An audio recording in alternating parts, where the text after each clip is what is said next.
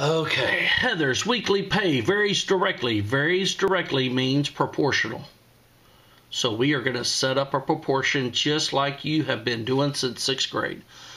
So her pay varies to the number of hours. So we're going to put pay over hours.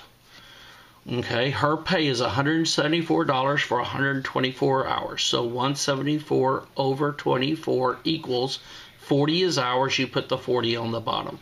And we want to know how much money she'll make.